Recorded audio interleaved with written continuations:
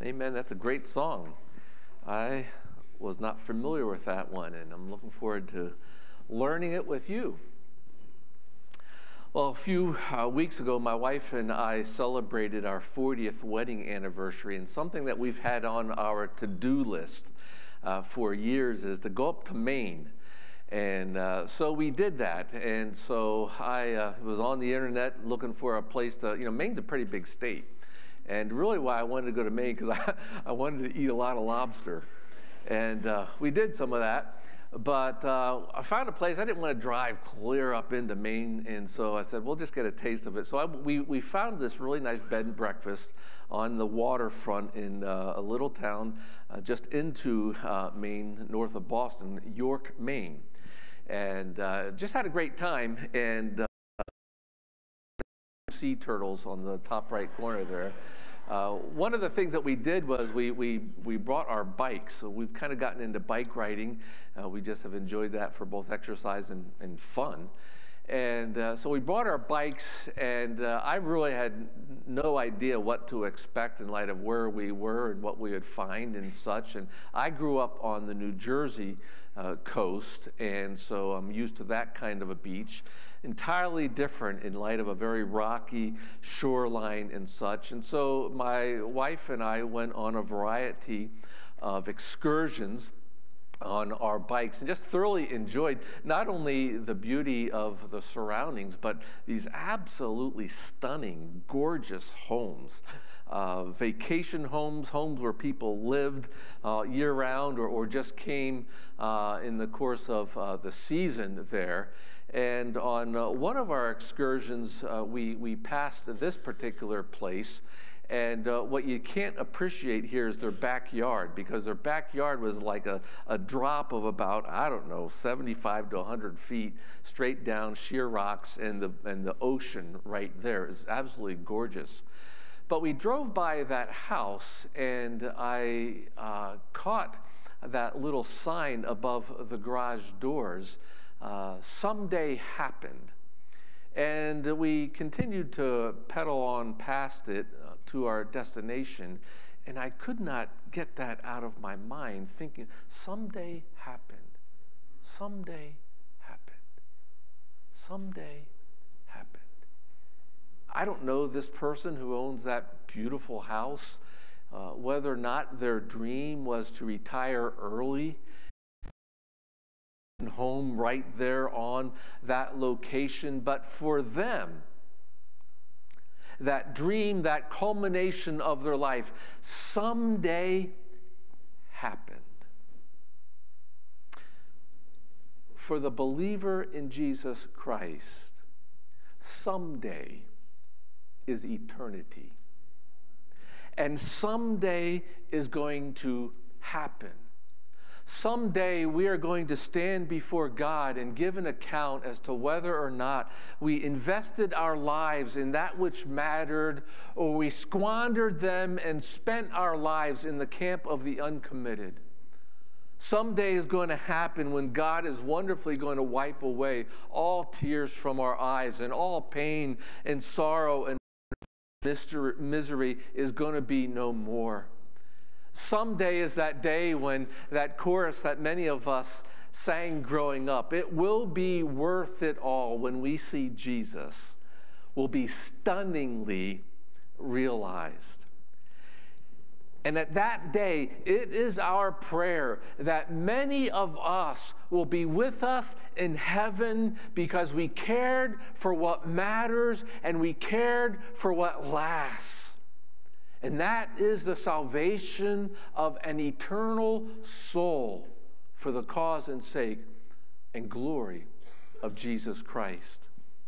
Someday is going to happen, and it's our desire that we be a people with that reality in view, and with that reality in view are about rescue and about care that matters. Let's pray as we begin. Father, we have just a few moments here, and we're so inadequate in so many ways. But God, I'm thankful for this passage this morning that encourages us in your sufficiency, in and your capacity to do that which we are absolutely unable to do so. And so I pray that at this time you would use your word to encourage us, to instruct us, to transform us, to mold us and to shape us, empower us and equip us to be your people and to be about your calling in our lives. And so we pray this for the cause and glory of your Son, who has rescued us so that we might rescue. Amen. Several weeks ago when we began this series, I shared this quote by D.L. Moody: "There is no greater honor than to be the instrument in God's hands to lead one person out of the kingdom of darkness and into the glorious light of heaven." And it's our desire that we be a people who really want to be this person, that we are a people who don't want to sit on the sidelines, but want to get engaged in that which really matters in being an instrument of God's hand of rescue. And the journey that we're walking through in order to accomplish this and our desire to learn and grow is to make sure that we are grounded in the storyline of the Bible, that we are grounded in the major themes of the Scriptures. And so we have been tracking that each and every week. And so today we come to the question before us that we started off with: why is it? Why is it that some are better than others at spiritual rescue? Well, it's not only because they understand God. It's not only because they understand man and the problem of sin. It's not only that they understand the significance of Jesus Christ, as we saw last Sunday with Pastor Corey. But this Sunday, why is it that some are better than others at spiritual rescue? It's because they know, they understand the significance of the Holy Spirit. And this morning, we're going to be looking at a key New Testament passage in John chapter 14 through 17. You can take your Bibles and turn there. And tonight, we're going to continue on this theme, and we're going to be looking at another key New Testament chapter that helps us understand the person and work of the Holy Spirit, and that's going to be Romans chapter 8. Because, you know, sometimes in light of our desire to be rescuers, we find ourselves sinking. We find ourselves struggling. And so the help of Romans chapter 8 that we'll see tonight is how the Holy Spirit will help you from going under in light of the struggles and challenges of life, in light of all that we experience, and yet also desiring to be a part of what He's called us to be about in having a heart of rescue.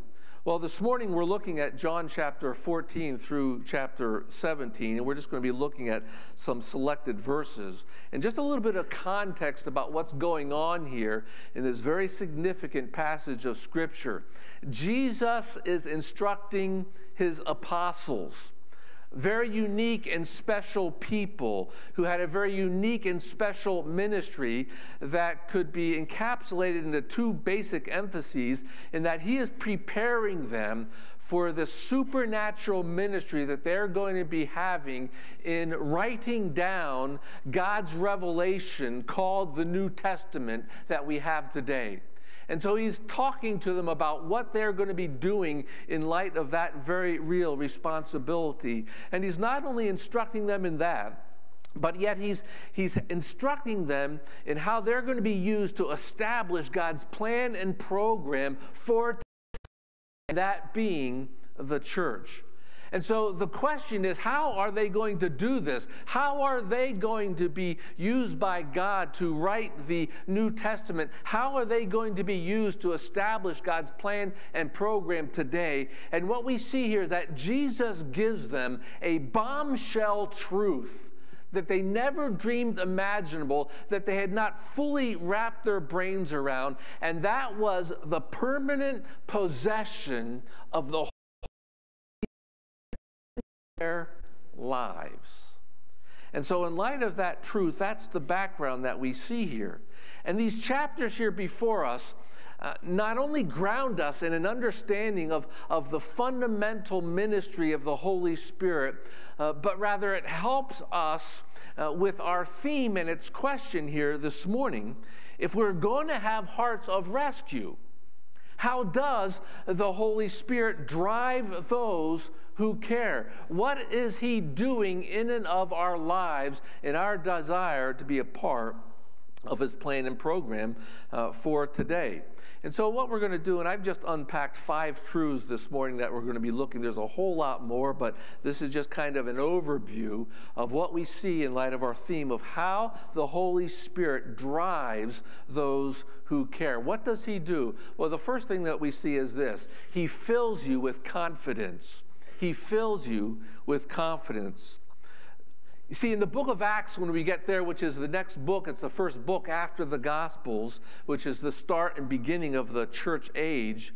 In that book, we see the Gospel's most powerful advances come via the hands of ordinary people just like you and just like me. And these first disciples of the church have experienced the fulfillment of this promise that we see first of all in John chapter 14 and verse 12. Here's what they experienced. Note what it says there in chapter 14 and verse 12. Most assuredly, Jesus says this: I say to you, he who believes in me, the works that I do, he will do also. And here it is: and greater works than these he will do, because I go to my Father. Did you catch that?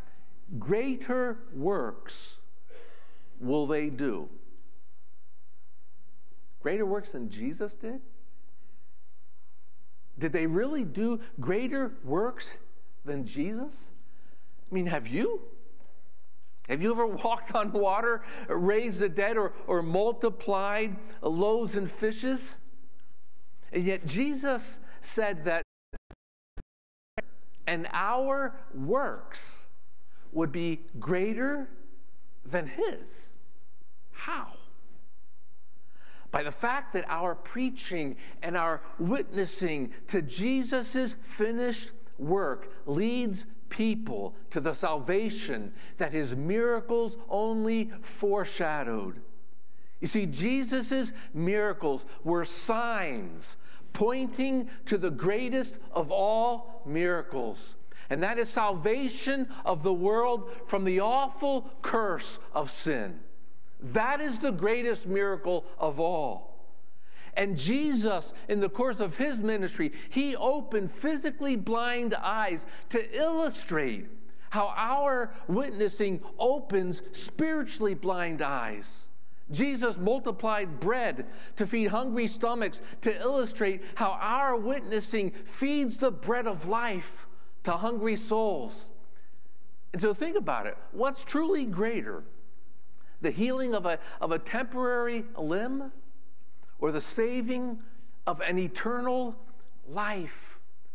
Jesus clearly said, it's the latter. It's the latter. The greatest work that you can be engaged in is communicating the truth about me that alone transforms lives. And so in light of the work of the Holy Spirit, he wants to produce in you a greater work, and that reality drives his people with confidence. How else does the Holy Spirit drive those who carry? Not only fills you with confidence, but secondly, he gives you capacity. He gives you capacity. You know, you ever think how awesome would it be to walk around with Jesus for 3 years? I mean, those guys had it made. Can you imagine what it would have been like? You know, you got this tough theological question, and so you ask Jesus, and bam, he gives you the answer. You're holding a party with your friends, and you run out of Doritos, and he gathers all the crumbs and multiplies it so everybody has enough, and bam, there's 12 bags full left over. You know, I mean, your dog gets run over. Bam, he resurrects it and brings it back to life. Your cat gets run over. He digs a hole and helps you bury it. Sorry. I didn't want to tell that joke, but Pastor Corey made me. maybe it wasn't exactly like that, but note here in our passage what Jesus says here in chapter 14, verse 16 and 17. And I will pray the Father, and he will give you another helper, that he may abide with you forever. The Spirit of truth, whom the world cannot receive, because it neither sees him nor knows him, but you know him, for he dwells with you and will be in you. Here Jesus tells them that he's going to give them another helper. And that word another means another of the same kind. And the word helper literally means a helper, a comforter, someone who comes alongside you, a counselor, an encourager, an intercessor, and an advocate. You see, the point simply is this: Jesus would send another helper exactly like himself, a person who could take his place and empower his work. And this person, amazingly, would be with them forever. He would never leave them. And he would be someone who would guide them in a supernatural way according to truth. He is the Spirit of truth. But note Jesus' stunning revelation at the end of verse 17 there, for he dwells with you right now. He's talking to his disciples here. And will be in you. Will be in you. Acts chapter 2, bam, that's when it happens. That's when it begins in the believer's now permanent possession of the Holy Spirit. And here Jesus tells them that the Spirit's presence inside them will be better than if himself were beside them. It's an amazing truth. You know, we think so many times, man, if only Jesus were right here. If only Jesus is right here. He's inside you if you are a child of God. And that's an amazing truth that we as God's people really need to wrap our brains around and really need to begin living of that amazing truth, that Jesus Christ, in the person of the third person of the Godhead, in the Holy Spirit, resides in you. Christ in you, the hope of glory, it says in Colossians. You see, the point is this: personal relationship has always been God's plan. He has always been a God who is close and present, but only since Jesus returned to heaven has he taken up residence inside of us. See, what ours is right now is the same ministry of Jesus. It is an incarnational ministry. We are the incarnates of Jesus Christ with the Holy Spirit resident in us. God is vitally present in and through his people, and our need is to grasp that fact and act in that capacity. Well, how else does the Holy Spirit drive those who care? Well, he testifies of Christ through you. He testifies of Christ through you. Note there in chapter 15, flip over to that chapter there, and verse 26 and what it says there. Chapter 15, verse 26. But when the Helper, again, he's using this term frequently in these chapters. But when the Helper comes, whom I shall send to you from the Father, the Spirit of truth, that's what he is about, who proceeds from the Father, he will testify of me. See, this is the Holy Spirit's work. He will testify of Jesus. The privilege to fly a little bit, and a couple of times I've had the privilege to fly into Washington, D.C. And in one particular time, I had the privilege to fly into Washington, D.C. at nighttime. And it's absolutely stunning as you fly right next to the skyline there of the Capitol and all the monuments, and you see them lit up at night. You see the Washington Monument there just standing in its stark beauty there. And as you look at all those monuments there, you don't think, man, look at all those floodlights I wonder how many watts they are. No, you don't think about that at all. You're looking at the main object. You're not looking at the floodlights. You're not drawn to those. See, the purpose of the floodlight is to shine on the object.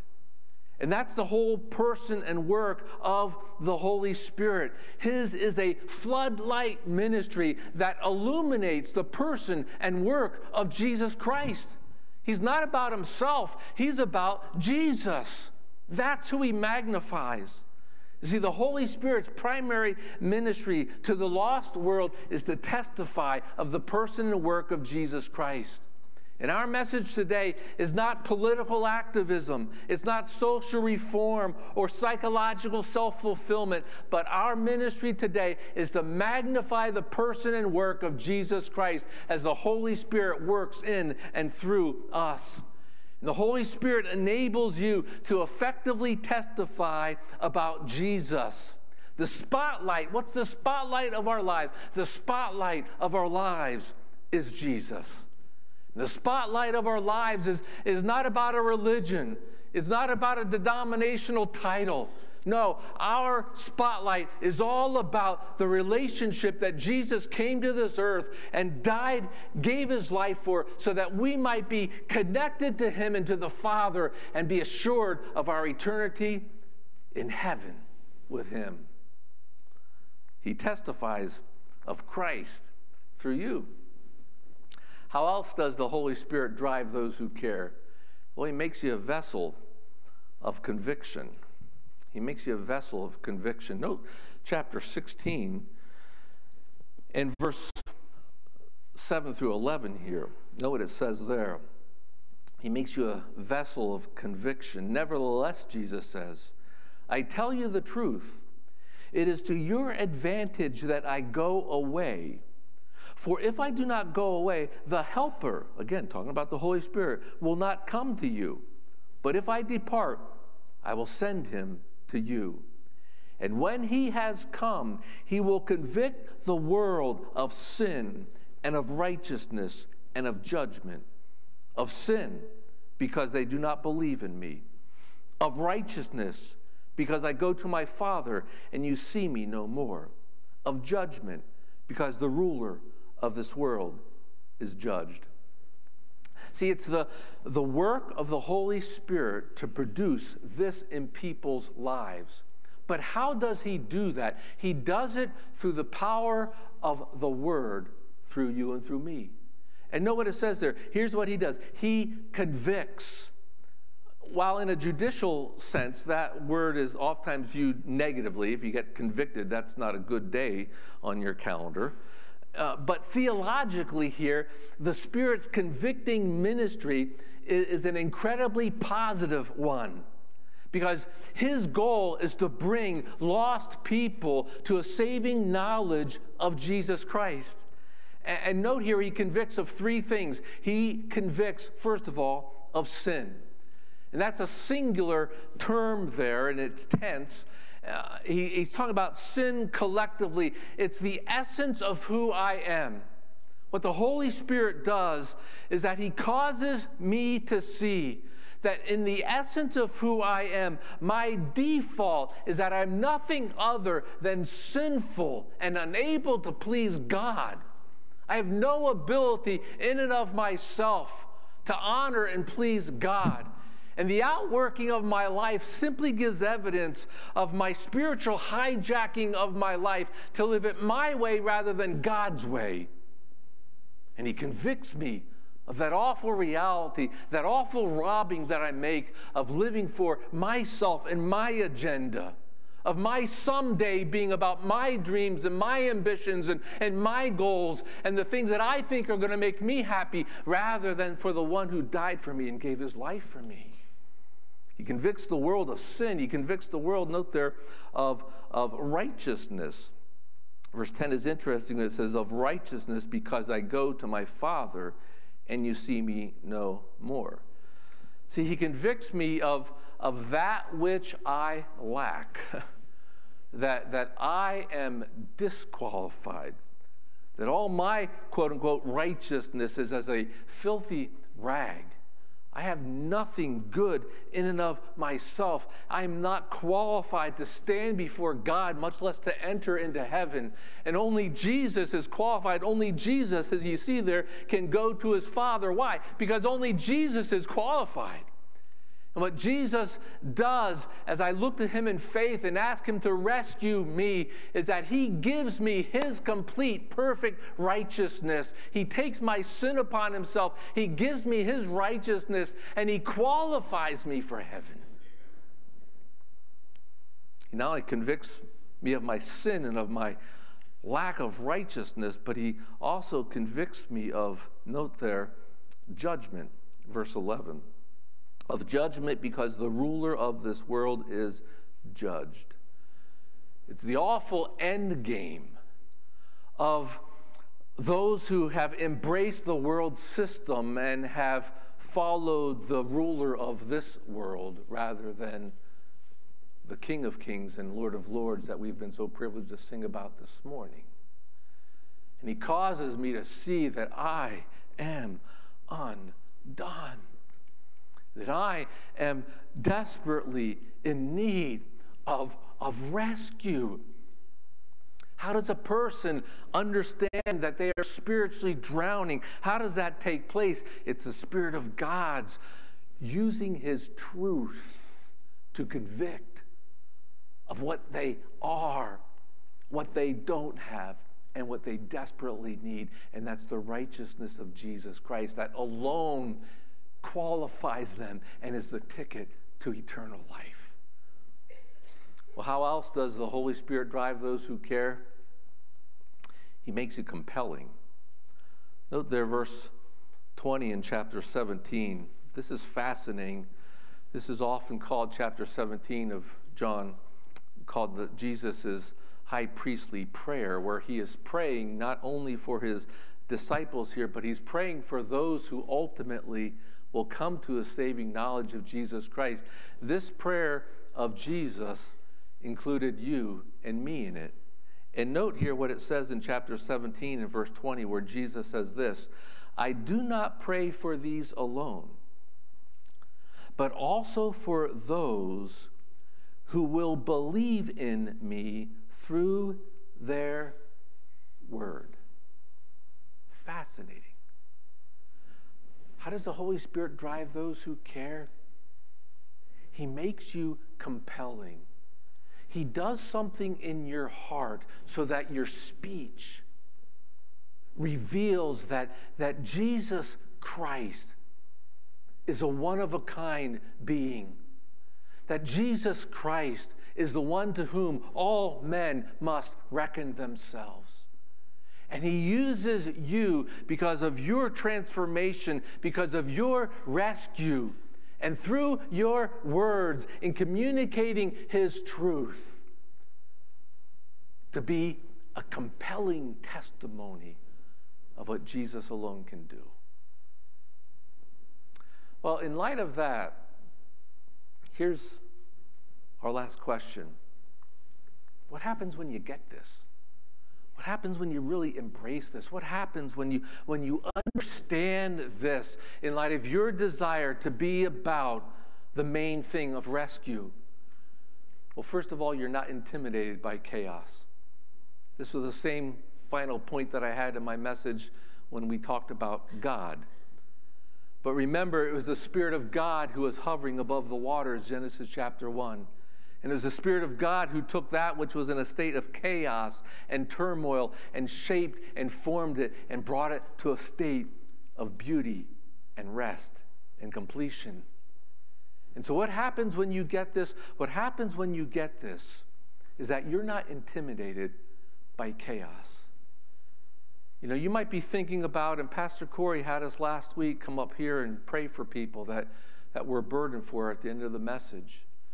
And you might be burdened for people that those situations are just sticky wickets and just all in a state of mess. And it's just a situation that is so beyond you. And you don't know what to do about it. I'll never forget when I was a young pastor when we were down in Virginia. I was by myself at the time, And after a morning service, a couple came up and asked me if I would meet with them. They were in serious crisis mode in their marriage. And I was just young in light of my ministry background and such. And I can't remember exactly what it was, if he had had an affair or something, but it was a major, major issue.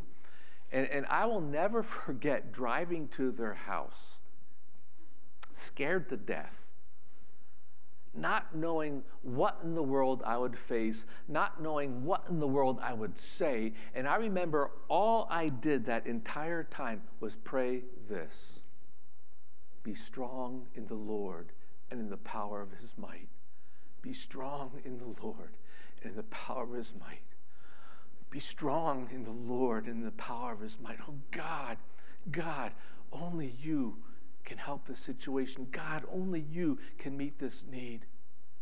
And I'll never forget that time when we sat with them and we heard their story.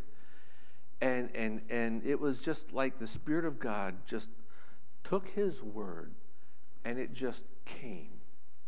And it was an incredible evening of reconciliation for that couple. And it wasn't at all because I was great or I was skilled, but I know that was like one of my first experiences of the Spirit of God working through my nothingness and taking his truth that alone sets people free and accomplishing his work. You know, I want to encourage you, if you have a situation right now in front of you that's chaotic, that you're burdened for, listen.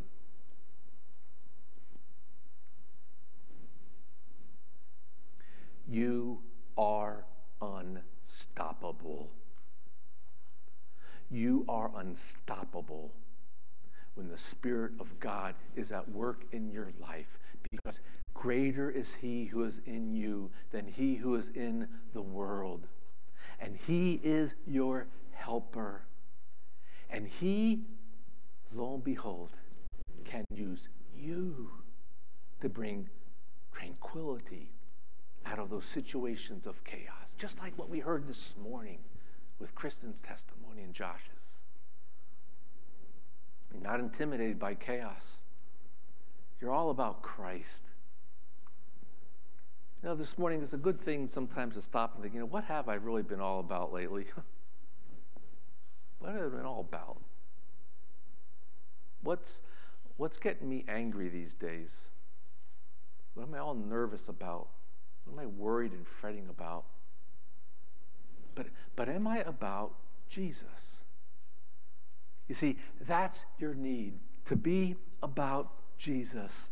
And the New Testament is all about the story of how ordinary people with problems and faults and stubborn habits and personal weaknesses, experienced Jesus' transforming work.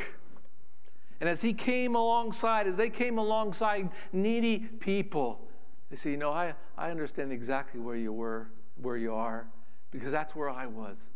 And let me introduce you to Jesus Christ. What happens when you get this? Your life carries weight. I'm not talking about people being scared of you. But we've said this before, you know, when you walk into a room, what do you bring into it? It's a good question to ask yourself. You know, would you follow you? Is your life so absorbed by truth that your life, as it shines before others, brings the reality that, you know what, there's got to be something more to this. There's got to be something more. And that person has it. What is it that's making them tick? That's what happens when you get this. And as well, what happens when you get this? You confidently go after it, because you know this is what God does. And you seize the moment. You seize the truth that Jesus is in you and with you.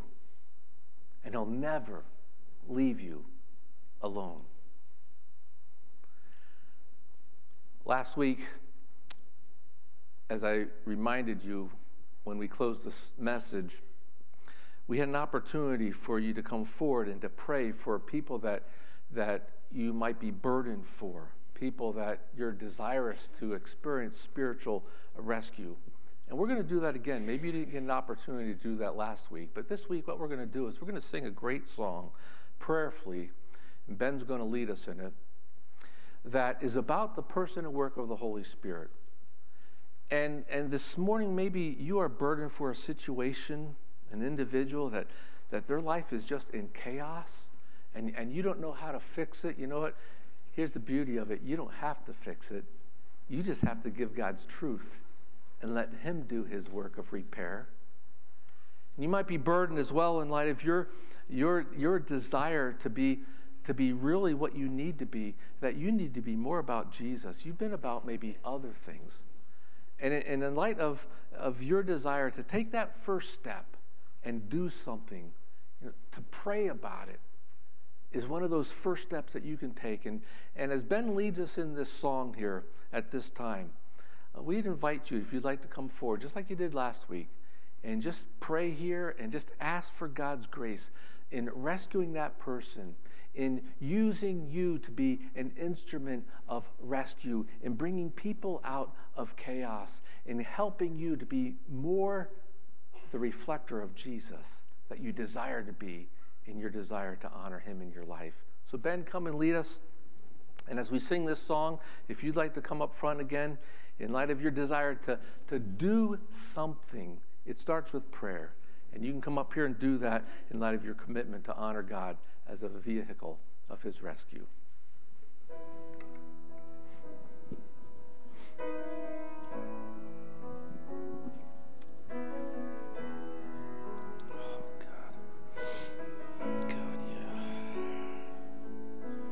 Holy Spirit, living breath of God, breathe new life into my willing soul.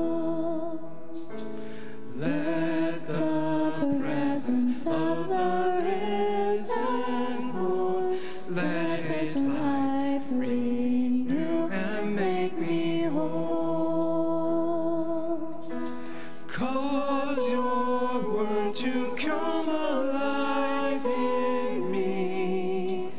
Give me faith for what I can't yet see. Give me passion for your purity. Breath of God, show Christ in all I do.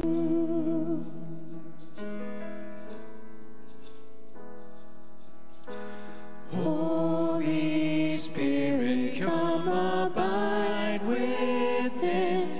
May your joy be seen in all I do. Love enough to cover every sin in each thought and deed and attitude. Kindness to the greatest and the least, gentleness that sows the path of peace. Turn my strivings into works of grace. Breath of God, show Christ in all I do.